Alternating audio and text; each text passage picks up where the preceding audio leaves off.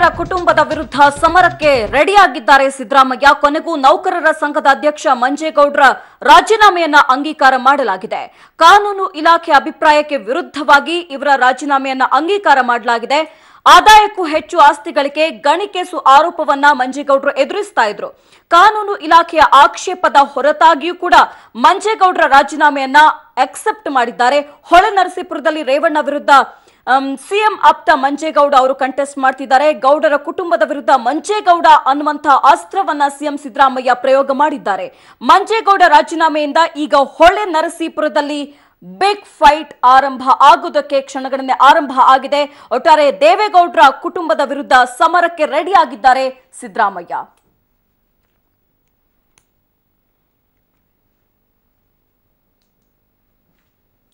ಬನ್ನಿ ಬಗ್ಗೆ ಮತ್ತಷ್ಟು ಡೀಟೇಲ್ಸ್ ಕೊಡ್ತಾರೆ ನಮ್ಮ political bureau special correspondent Manjunath ನನ್ನ ಜೊತೆ ಜಾಯ್ನ್ ಆಗ್ತಾರೆ. ಮಂಜುನಾಥ್, ಕಾನೂನು ಇಲಾಖೆಯ ಅಭಿಪ್ರಾಯದ ಹೊರತಾಗಿಯೂ ಕೂಡ ಮಂಜೇಗೌಡರ ರಾಜೀನಾಮೆಯನ್ನ ಯಾವ ಆಧಾರದ ಮೇಲೆ ಆಕ್ಸೆಪ್ಟ್ ಮಾಡ್ಕೊಂಡಿದ್ದಾರೆ, ಜೊತೆಗೆ ಯಾರ ಹಿತಾಸಕ್ತಿ ಇದರ ಹಿಂದೆ ಕೆಲಸ ಮಾಡಿದೆ ಹಾಗಿದ್ರೆ?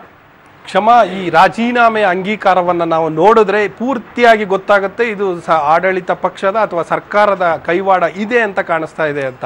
ಯಾಕೆ ಅಂದ್ರೆ ಅದರಲ್ಲಿ ನೇರವಾಗಿ ಈ ಹಿಂದೆ ಮೊನ್ನೆ ಅಷ್ಟೇ ಹೊರಗಡೆ ಬಂದಿತ್ತು. ಕಾನೂನು ಇಲಾಖೆಯ ಅಭಿಪ್ರಾಯ ಒಂದು ಕಡೆ ಆಗಿತ್ತು. ಅಂದ್ರೆ 2 ಪ್ರಕರಣಗಳು ಇವ್ರ ವಿರುದ್ಧ ಇದೆ, ಹಾಗಾಗಿ ಇವರಿಗೆ ರಾಜೀನಾಮೆ ಅಂಗೀಕರಿಸಲು ಸಾಧ್ಯ ಇಲ್ಲ ಅಂತ ಒಂದು ಅಭಿಪ್ರಾಯವನ್ನು ವ್ಯಕ್ತಪಡಿಸಿತ್ತು. ಇಷ್ಟೆಲ್ಲವನ್ನು ಕೂಡ ಅಂದ್ರೆ ಕಾನೂನು ಇಲಾಖೆಯ ಅಭಿಪ್ರಾಯವನ್ನು ಒಂದು ಪಕ್ಕಕ್ಕೆ ಇಟ್ಟು ಕೊನೆಗೆ AG ಅಭಿಪ್ರಾಯವನ್ನು ತೆಗೆದುಕೊಂಡು ಅಂದ್ರೆ ಅವರ ಪ್ರಕರಣದಲ್ಲಿ ಭಾಗಿಯಾಗಿದ್ರೆ ಅದು ಅವರು ಮುಂದೆ ನೋಡ್ಕೊಳ್ತಾರೆ, ಆದ್ರೆ ಇವ್ರಿಗೆ ಬರುವ ಸವಲತ್ತುಗಳು ಯಾವುವು ಇರೋದಿಲ್ಲ ಅನ್ನುವಂತ ಅಭಿಪ್ರಾಯವನ್ನು ವ್ಯಕ್ತಪಡಿಸಿ ಡೈರೆಕ್ಟ್ ಆಗಿ ಅವರ ರಾಜೀನಾಮೆಯನ್ನ ಅಂಗೀಕರಿಸಿದ್ದಾರೆ. ಕ್ಷಮಾ, ಹಾಗೇನೆ ಮಂಜುನಾಥ್, ರೇವಣ್ಣ ಅವರು ಈ ಹಿಂದೆ ಮಂಜೇಗೌಡರ ವಿರುದ್ಧವಾಗಿ ಅಕ್ರಮ ಗಣಿಗಾರಿಕೆ ಆರೋಪವನ್ನ ಮಾಡಿದ್ರು, ಬೇನಾಮಿ ಆಸ್ತಿಯನ್ನ ಮಾಡ್ಕೊಂಡಿದ್ದಾರೆ ಅನ್ನುವಂತ ಆರೋಪ ಮಾಡಿದ್ರು. ಈ ಪ್ರಕರಣದ ಬಗ್ಗೆ ಸ್ವಲ್ಪ ಡೀಟೇಲ್ಸ್ ಕೊಡಬಹುದಾ ಹಾಗಿದ್ರೆ ಅಂತ ಹೇಳಿ?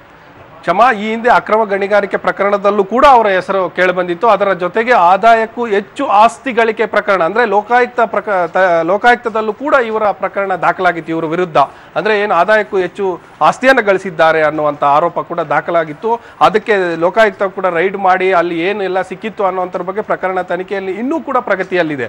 ಅದರ ಬಗ್ಗೆ ಯಾವುದು ಕೂಡ ಫೈನಲ್ ಆಗಿಲ್ಲ. ಅಂದ್ರೆ ಆ ಕಡೆ ಅಕ್ರಮ ಗಣಿಗಾರಿಕೆ ಪ್ರಕರಣ ಇರ್ಬೋದು, ಇದು ಈ ಕಡೆ ಆದಾಯಕ್ಕೂ ಹೆಚ್ಚು ಆಸ್ತಿ ಗಳಿಕಿರುವ ಪ್ರಕರಣ ಇರ್ಬೋದು, ಎರಡೂ ಕೂಡ ತನಿಖೆಯಲ್ಲಿ ಇರುವಂತ ಸಂದರ್ಭದಲ್ಲೇ ಹೇಗೆ ಒಬ್ಬ ಸರ್ಕಾರಿ ಅಧಿಕಾರಿಗೆ ರಾಜೀನಾಮೆ ಅಂಗೀಕಾರ ಮಾಡ್ಲಿಕ್ಕೆ ಸಾಧ್ಯ ಅನ್ನುವಂಥದ್ದು ಈಗ ಪ್ರಶ್ನೆ ಮೂಡಿರುವಂತದ್ದು. ಇದನ್ನ ಪುನಃ ಏನ್ ಮಾಡ್ತಾರೆ ಅನ್ನೋದು ಇವತ್ತು ಒಂದು ಕಡೆ ಏನು ಅಂದ್ರೆ ಸಿದ್ದರಾಮಯ್ಯ ಅವರ ಸರ್ಕಾರ ರಾಜೀನಾಮೆಯನ್ನು ಅಂಗೀಕರಿಸ್ಬಿಡ್ತು. ಇದನ್ನು ಪುನಃ ಏನಾದ್ರೂ ಕೋರ್ಟಲ್ಲಿ ಚಾಲೆಂಜ್ ಮಾಡ್ಬೋದಾ? ಯಾಕೆ ಅಂದ್ರೆ ಇಂಥ ಒಬ್ಬ ಭ್ರಷ್ಟ ಅಂತ ಹೇಳಲಿಕ್ಕೆ ಇನ್ನು ಅಂದ್ರೆ ಕೋರ್ಟಲ್ಲಿ ತೀರ್ಮಾನ ಬಂದಿಲ್ಲ. ಆದ್ರೆ ಇಂಥ ಆರೋಪಗಳನ್ನ ಎದುರಿಸುತ್ತಿರುವ ಅಧಿಕಾರಿಯನ್ನ ಹೇಗೆ ತಾನೇ ರಾಜೀನಾಮೆ ಅಂಗೀಕರಿಸಲಿಕ್ಕೆ ಸಾಧ್ಯ? ಮುಂದೆ ಇದು ಬೇರೆಯವ್ರಿಗೂ ಕೂಡ ದಾರಿ ಆಗುತ್ತಲ್ವಾ ಅನ್ನುವಂತ ಎಲ್ಲ ಪ್ರಶ್ನೆಗಳು ಈಗ ಸಿದ್ದರಾಮಯ್ಯ ಅವರ ಮುಂದೆ ಬಂದು ಕೂತಿದೆ. ಕ್ಷಮಾ ಮಂಜುನಾಥ್, ಇದರ ಜೊತೆಗೇನೆ ರೇವಣ್ಣ ಅವರು ಮತ್ತೊಂದು ಆರೋಪವನ್ನ ಮಾಡಿದ್ರು. ಕಾನೂನು ಇಲಾಖೆಯಿಂದ ಇದಕ್ಕೆ ಸಂಬಂಧಪಟ್ಟಂತೆ ಮತ್ತೊಂದು ವರದಿಯನ್ನ ತರಿಸುವಂತ ನಿಟ್ಟಿನಲ್ಲಿ ಧಮಕಿ ಹಾಕ್ತಾ ಇದ್ದಾರೆ ಅನ್ನುವಂತ ಆರೋಪ.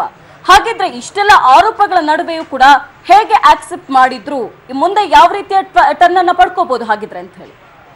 ನಾರ್ಮಲ್ ಆಗಿ ಇವರು ರಾಜೀನಾಮೆ ಕೊಟ್ಟ ಕೂಡಲೇ ಇವರ ವಿರುದ್ಧ ಪ್ರಕರಣಗಳು ದಾಖಲಾಗಿದ್ದಾವೆ ಅಂದ್ರೆ ಕಾನೂನು ಇಲಾಖೆಯ ಅಭಿಪ್ರಾಯವನ್ನು ಪಡೆಯಲಾಗುತ್ತೆ. ಆ ಸಂದರ್ಭದಲ್ಲಿ ಕಾನೂನು ಇಲಾಖೆ ಸ್ಪಷ್ಟವಾಗಿ ಹೇಳಿದೆ ಇವರ ರಾಜೀನಾಮೆ ಅಂಗೀಕರಿಸಲಿಕ್ಕೆ ಸಾಧ್ಯವಿಲ್ಲ, ಯಾಕೆ ಅಂದ್ರೆ ಇವರ ವಿರುದ್ಧ 2 ಪ್ರಕರಣಗಳು ದಾಖಲಾಗಿದ್ದಾವೆ ಅನ್ನೋಂಥದ್ದು. ಅದನ್ನ ಹೊರತಾಗಿಯೂ ಕೂಡ AG ಅಭಿಪ್ರಾಯವನ್ನ ಇವರ ಪ್ರಕರಣದಲ್ಲಿ ಪಡೆದಿದ್ದಾರೆ. AG ಅಭಿಪ್ರಾಯವನ್ನು ಅಂದ್ರೆ ಪಡೆದಂತ ಸಂದರ್ಭದಲ್ಲಿ ಅವರು AG ಅವರು ಸ್ಪಷ್ಟವಾಗಿ ಹೇಳಿದ್ದಾರೆ ಇವರು ಏನಾದ್ರೂ ಇವರು ಪ್ರಕರಣಗಳಾಗಿದ್ರೆ ಅವು ಸಪರೇಟ್ ಆಗಿ ನ್ಯಾಯಾಲಯದಲ್ಲಿ ಇತ್ಯರ್ಥ ಆಗ್ತವೆ. ಅದನ್ನ ಹೊರತಾಗಿ ನಾವು ಏನಾದ್ರೂ ಇವರ ರಾಜೀನಾಮೆ ಅಂಗೀಕರಿಸುವುದೇ ಆದ್ರೆ ಸರ್ಕಾರದ ಪಾತ್ರ ಅಲ್ಲಿ ಎಲ್ಲಿರುತ್ತೆ ಅಂದ್ರೆ ಅವ್ರದ್ದು ಕೊನೆಗೆ ಬರುವಂತ PF ಇಂಥವನ್ನೆಲ್ಲ ಕಟ್ ಮಾಡ್ಕೋ ಸೌಲಭ್ಯಗಳನ್ನ ಕಟ್ ಮಾಡಬಹುದು. ಸೊ ಅದನ್ನ ಒಪ್ಪಿಕೊಂಡ್ರೆ ರಾಜೀನಾಮೆ ಅಂಗೀಕರಿಸಬಹುದು ಅನ್ನುವಂತ ಅಭಿಪ್ರಾಯವನ್ನು ವ್ಯಕ್ತಪಡಿಸಿದ್ದಾರೆ. ಸೊ ಅದನ್ನ ಇಟ್ಕೊಂಡು ಇವತ್ತು ಸಿದ್ದರಾಮಯ್ಯ ಅವರ ಸರ್ಕಾರ ರಾಜೀನಾಮೆ ಅಂಗೀಕರಿಸಿದೆ. ಕ್ಷಮಾ. Thank you Manjunath.